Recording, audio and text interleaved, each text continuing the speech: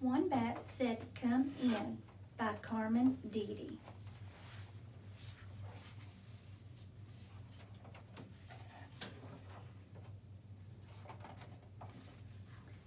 Wombat was not worried. No, not a tittle. Fire had passed over his burrow before. Best, he thought, to shelter under my crazy quilt until the trouble passes. But, as often as it does, trouble came knocking. "Wooly, Wombat."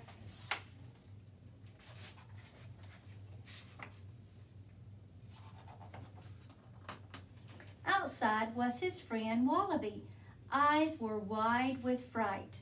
"Help, Wombat. I can't reach my home. May I stay with you a while?" Wombat hesitated only for one tick of the clock.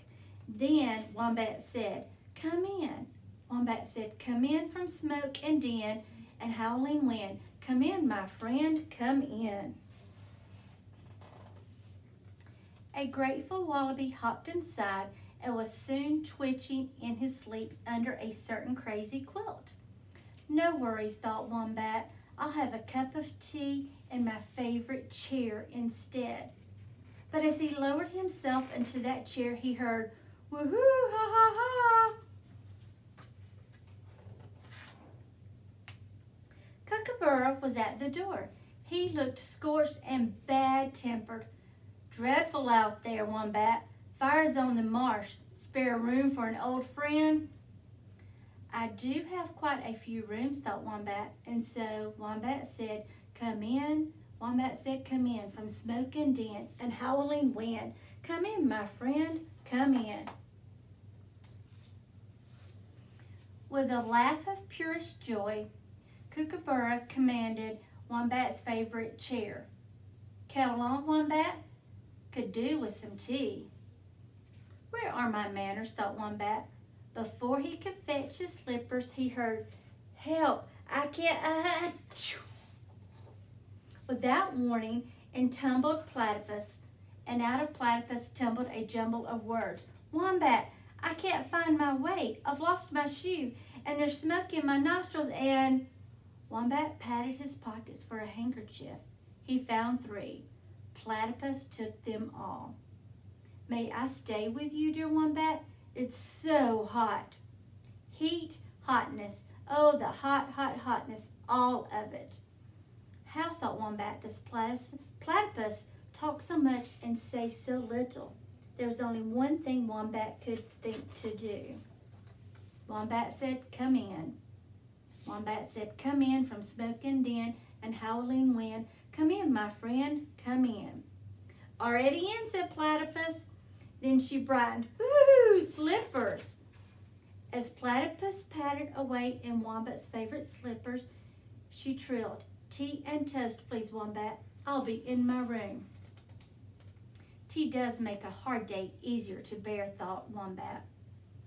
His clock chimed in agreement, but you've already guessed that poor Wombat didn't finish preparing that tea and toast. "Help!" Wombat rushed towards the cry. "Stut!" gasped Koala, and he tugged on a sooty eucalyptus branch, sounding a bit less friendly than he intended. Wombat said, "Come in." Wombat said, "Come in from smoke and din and howling wind. Come in, my friend, come in." "But leave that smelly twig outside," he muttered. "Not smelly," corrected Koala, as he gave the branch a yank. It plowed into the burrow, and down went the clock with a clang-a-lang-a-lang.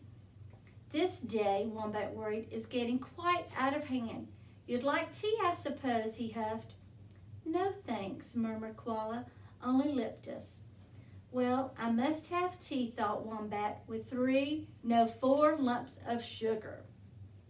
This sweet thought restored Wombat to his best self, but then he heard, "Wombat, back!" "Sugar glider? Fire, fire," squeaked Sugar glider.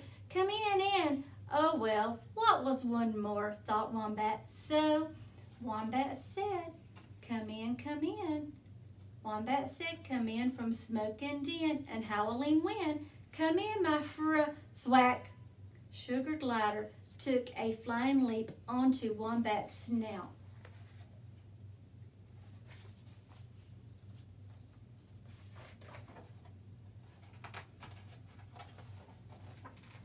From there, Sugar Glider launched inside and smashed into the hat rack.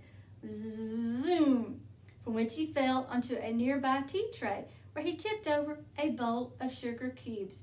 Sugar Glider, do not touch. Too late. Sugar Glider had snarfled up every last sugar cube.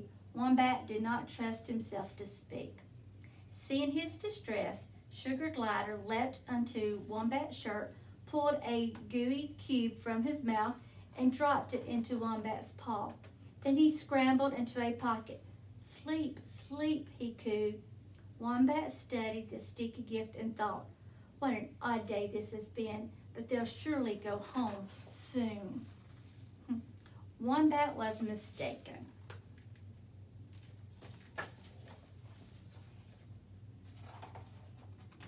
Days passed.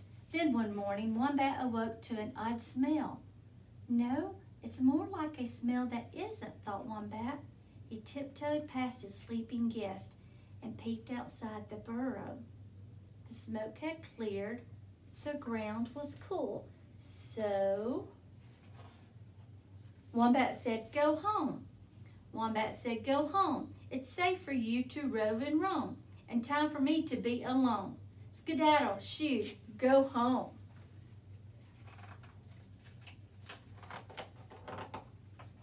Thank you, said a small voice. Wombat frowned as he plucked Sugar Glider from his pocket.